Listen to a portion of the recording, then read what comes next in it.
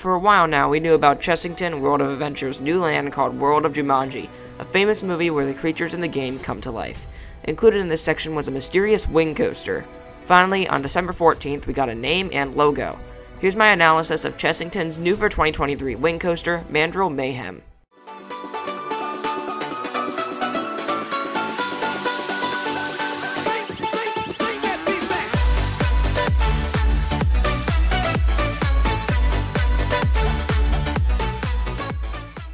Currently, there are a few facts about the coaster, so let's get through what we know.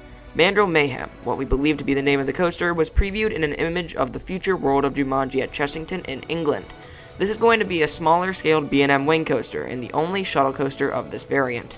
The wing coaster will be wrapping around this whole section, one spike being at the one end of the section and the other spike being opposite it. The latter spike wraps around a giant Jumanji stone statue standing tall beyond the entrance of the area. The track will be green as seen from photos and will most likely be the most thrilling ride in the park. It will include an inversion passed through twice, being the only ride in the park with a launch, shuttle, and inversion. Vampire will be a close second to this coaster, but I believe Mandrill Mayhem will come out on top. Speaking of which, for those who don't know what a mandrill is, it's a colorful African monkey.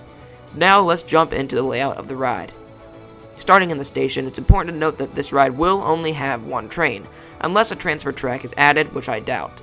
This ride begins with a backward launch out of the station. The station brakes act as an LSM and brake run. Heading backward, the ride slowly turns to the left and up a vertical spike. However, due to the size of the spike and the speed of the coaster, only the back cars get the full height of the spike. The front cars stay nearly level with the ground. The ride continues forward and passes back through the station, accelerating back up. This acceleration leads straight into a low-to-the-ground left-hand turn. This left-hand turn leads into the only inversion on the coaster, the first time passing through.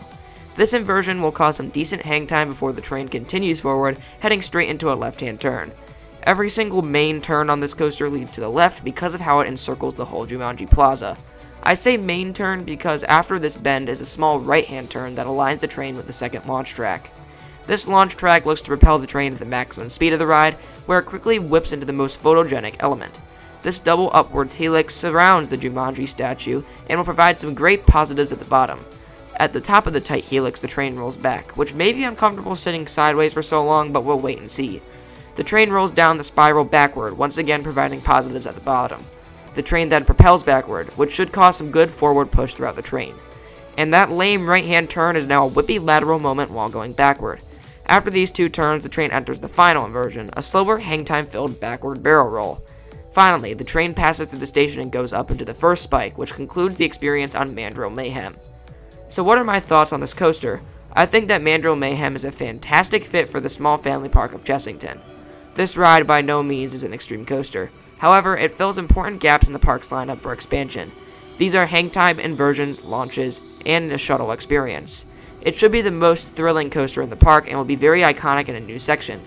It will also be very reliable as a B&M, which may be the reason why the park went with this manufacturer. It should be a big hit, and I can't wait to hear more about the ride experience and if there will be any theming besides the statue. Mandrill Mayhem is an okay name. I would have preferred something else, but it'll do. Maybe they could have done more with the layout, but the coaster looks fun. Thank you so much for watching this short video. If you enjoyed it, make sure to leave a like and subscribe. Comment what you think of Mandrill Mayhem and have a great rest of your day.